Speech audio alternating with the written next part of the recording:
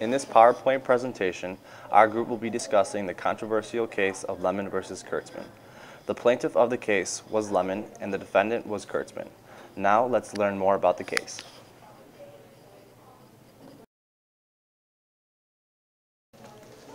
The U.S. Supreme Court asked for God's blessing on the court.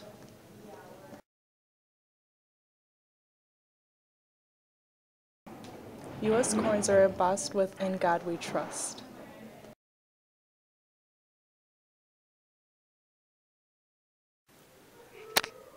The trial of Lemon v. Kurtzman was a groundbreaking case that took place in Pennsylvania.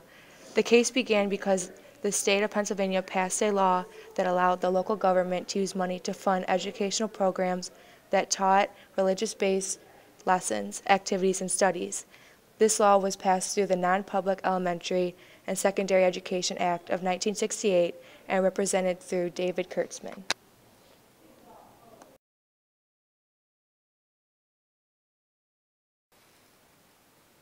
The case of Lemon v. Kurtzman was filed by Alton Lemon, a Pennsylvania instructor who claimed that Pennsylvania violated the First Amendment to the United States Constitution.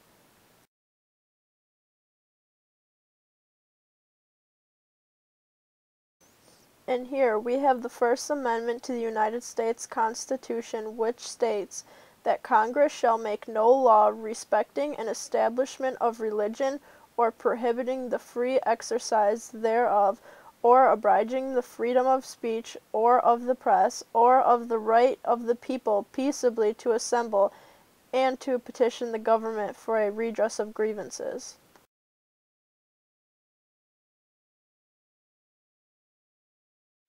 Lemon believed that Pennsylvania violated the First Amendment to the United States Constitution because the Constitution does not allow the establishment of any state laws or legislation that combine the interest of religious people with the interest of the state's population.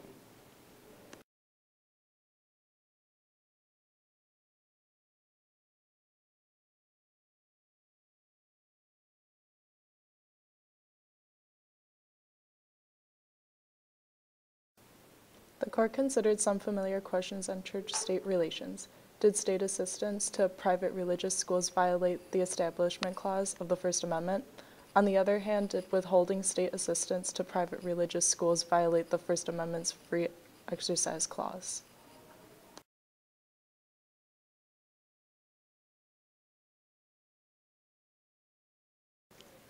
Chief Justice Warren Burger spelled out a three-part test for judging the constitutionality of state aid to religious education.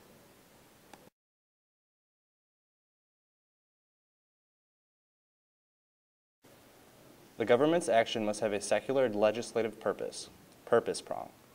The government's action must not have the primary effect of either advancing or inhibiting religion, effect prong.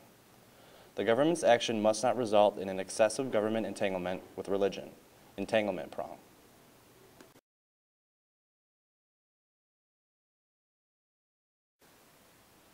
In this case, the Supreme Court of the United States found that the passing of any state laws that establish a religious body is a direct violation of the United States Constitution.